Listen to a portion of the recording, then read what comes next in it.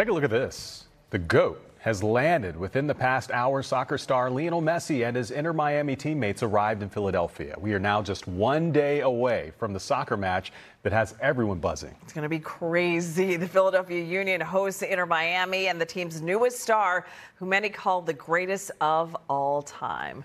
It's going to be nuts right there. NBC10's Karen Waz joined the Union for practice today to see how they plan to take on the GOAT. Karen.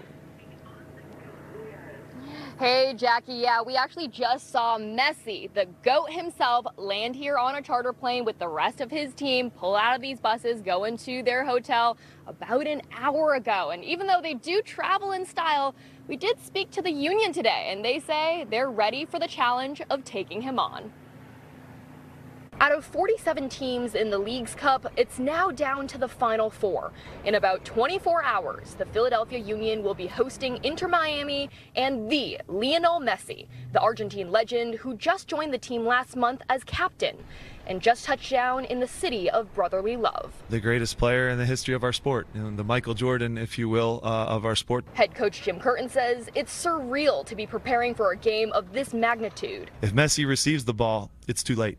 We're in trouble.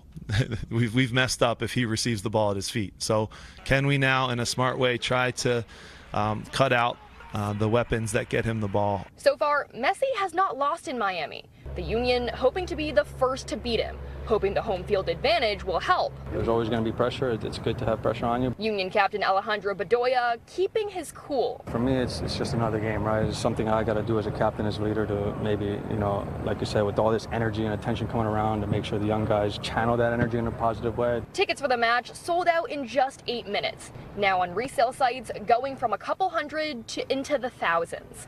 All of this a good boost for the sport of soccer. The who's who in Philly will be out in Chester, and that's a surreal thing. It's something that's really cool.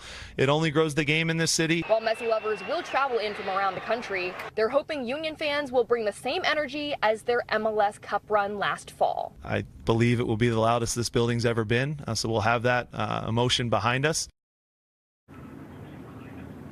And so the game tomorrow night is an elimination round. So on the line is not only the League's Cup trophy, but also $2 million for the winner, which is the largest prize in League's history. So the Union is really asking, if you're a fan and you're coming out to the game tomorrow night, please just bring that very Philly energy.